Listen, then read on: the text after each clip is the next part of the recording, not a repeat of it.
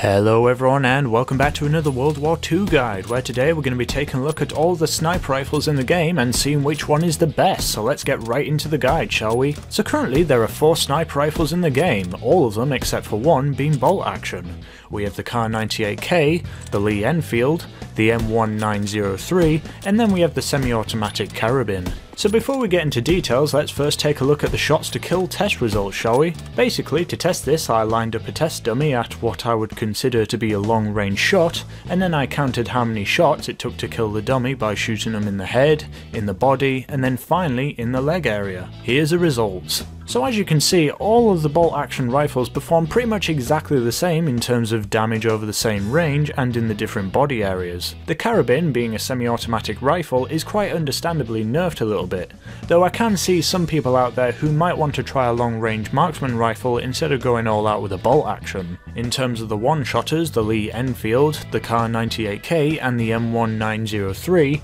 we need to take a look at how quickly they can fire, how much ammo they hold, and since all of the bolt actions are extremely similar in performance to each other, we'll also need to take a look at some of the attachments that are on offer for them. So from what I've seen from testing, the only differences between all the bolt actions in World War II multiplayer is that the Lee Enfield has double the amount of ammo than the Kar98K and the M1903. It's possible to get extended clips for these rifles, but all it does is extend the clip by 50%, which adds 5 more rounds to both the Carabin and the Lee Enfield, and just 2 more rounds to the Kar98K and the M1903. So even without the use of an extended clip attachment, the Lee Enfield is able to carry way more rounds in the gun, which also affects the reserve ammo. Since reserve ammo is always 5 times what you carry in the gun, the Lee Enfield is able to carry much more reserve ammo than the Kar98K and the M1903. All the rifles are able to be equipped with the exact same attachment, except for the Kar98K, which has an extra nothing but iron sights attachment, whereas with all the other rifles you have to either make do with a full scope or a 4x, which is kind of a bad thing if you just want a single shot rifle with high damage without a scope.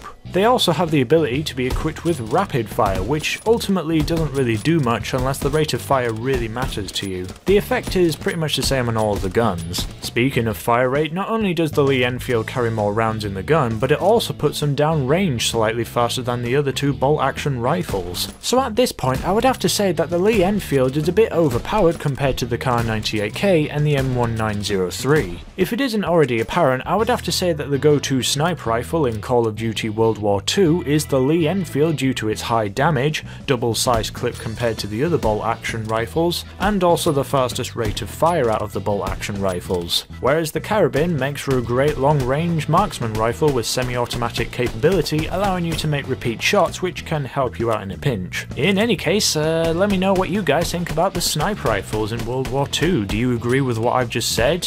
Do you disagree? Let me know in the comments, and hey, if you enjoyed the video, make sure to leave a like and subscribe to the Pyro Gaming channel for loads more videos coming to you very soon. See you around, everyone.